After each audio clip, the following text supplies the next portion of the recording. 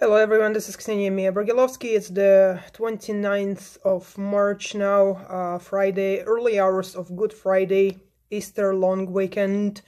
I'm speaking out of my room at yet another hotel here in Toronto, Vaughan, Ontario, Canada. I decided to record this brief video message about the Slavic Russian culture that was created over the years in the Soviet and post-Soviet eras. So effectively what I wanted to note here in this video is that women like myself, and I'm still a mix, right? I'm not a blue-blood, purebred, white Slavic girl of GOST, like standard proportions and standard upbringing and standard Slavic heritage. I have a little bit of variability there, okay? The 10 to 15% of undesirable genetic characteristics, so to speak. But I wanted to speak about something else. I wanted to make a note of the bullshit rotten culture that Russians created, the Soviets created, that resulted in a string of deaths and destroyed lives and wasted lives, frankly, of big-boned, large women. Okay, and I'm not talking fat. I'm not talking fat, disgusting, diseased, sloppy, lazy, or whatever other qualities are associated with larger people. I'm speaking about a breed of Slavic women that are just bigger than the standard, the accepted standard of a wifey, of a housemaid, of a female partner for a family of future law-abiding citizens. Okay, so this culture was created over the years of the Soviet rule, then the post-Soviets, where economy and efficiency and obedience and subserviency was praised and valued, especially in females, okay, mostly in females, all right? And so those girls that fell out of the standard, fell out of this accepted standard for a female partner that's who's being given a life, who's being given a place to be, a job, a housing, everything, a life, okay, a life. So my great-grandmother, for example, was also large, okay? She was large, she was a swimmer, she was fit. She ended up, okay, she was slaughtered. She was put into a medical coma for her to end her life because there was no prospect for her life. There was no future for her. She was the leftover, so to speak. And the leftover in the Russian society, the post-Soviet society, the post-Soviet countries overall, not just Russian Federation, the current Russian Federation, the post-Soviet countries, the leftover women are the larger ones, okay? I am considered to be of manly proportions. I am a man. I am equal to a man in the post-Soviet territories. And so, yeah, girls like me, we can't afford to live on our own, okay? Because, yeah, the expectation is that you are gonna marry someone, but no one is gonna suit you, your needs and your genetics, just because of, yeah, you don't have economy, and yeah, you don't have efficiency. You're a freaking Dodge, whereas everyone is driving a Smart or a Fiat, you know? That's as a sort of common draw sort of comparison that I can come up with right now, okay? You are not efficient, you are not economical. I require much more in terms of energy to run successfully, to be healthy, to you know, operate, to live, to exist, to breathe, and so on, without ruining myself into obscurity, so to speak. So this culture was created to praise and value and to encourage smaller women, women of sort of subservient, obedient characteristics, who are great housekeepers, great maids, great mothers, great grandmothers, great wives, lovers, etc., etc. I have no such aspirations. I have no longer any aspirations. I only have aspirations to have my life and lead it in a healthy way, so that I can breathe and enjoy sort of my life the way it was supposed to be, okay? Until I was kidnapped and trafficked and sold into sexual slavery, all right?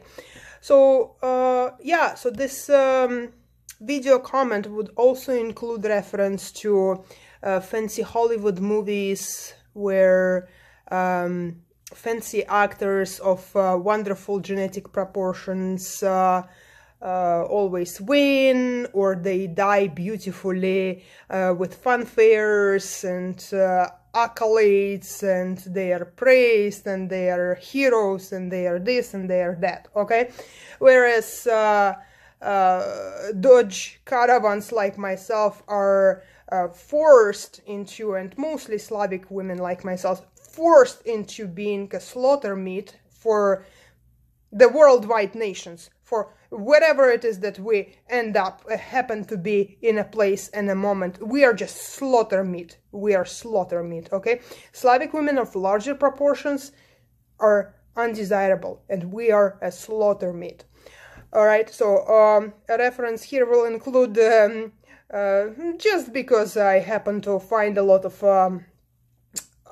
allusions in my surroundings and in my life to this fancy movie, Blade Runner or whatever, with Ryan Gosling and this idiot Harrison Ford, who is like this and like that. Anyway, so those beautiful characters are heroes, and they are this and they are that, and they are dying wonderfully, and they are this, and like dramatic deaths and stuff like that.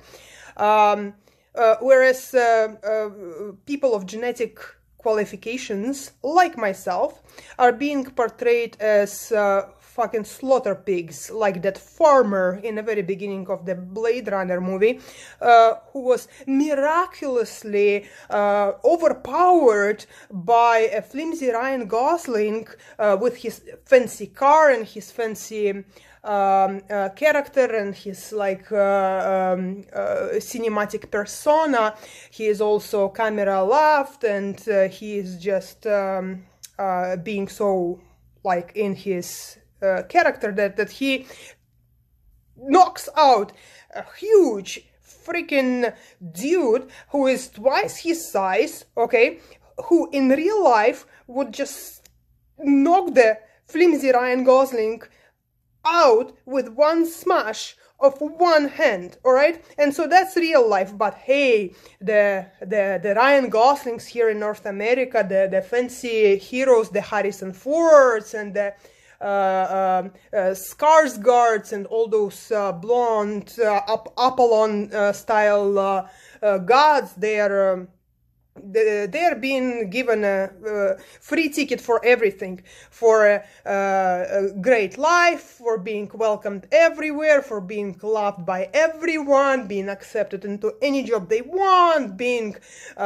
you know, fucked around and getting paid to sort of spread their seeds and just be with us, you're a god, Whereas people of genetic qualifications like myself are being treated like pig slaughter meat, being forced into abomination of houses, being forced to sort of eat maggots out of the land, okay, lead a filthy lifestyle, sell ourselves for exploitation, sell ourselves for I don't know, sexual favors, you name it, okay? And I'm not talking about sexual favors like those in Japanese movies, younger girls and older dudes. No.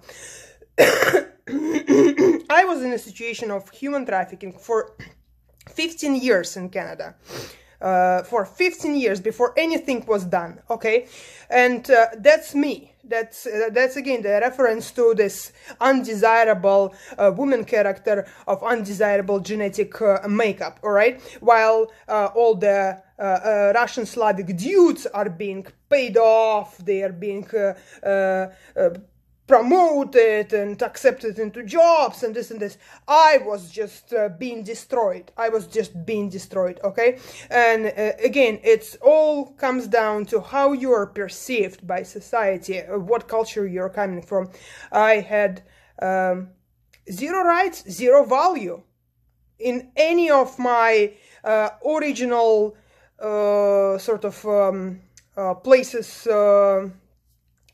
my initial places of origin. In the Republic of Uzbekistan, I was definitely a man, okay? Like, I mean, in terms of needs and aspirations, I was not a common girl, definitely not, okay? In the Russian Federation, the Slavic nations, again, I am no aspirations there. I require as much, I need as much as a standard average man, okay, if not more, okay? I am, as a matter of fact, larger and bigger and need as much as a man higher than average, in, like, I don't know, the third percentile there, 50 to 75% of scale of men's proportion. But hey, what could I do? What could I do? No one would sort of take me out of the situation where I was literally selling my life for being employed into bogus jobs, being kept in a bogus abomination of a house, being sort of humiliated and harassed throughout. No one did nothing for 15 fucking years, and RCMP knew all full well about my mother, her status of being syphilitic, the husband, the spouse who's been injected God knows what. I'm living with congenitally ill spouse, but that's fine, because what? I have zero value, right? I have no other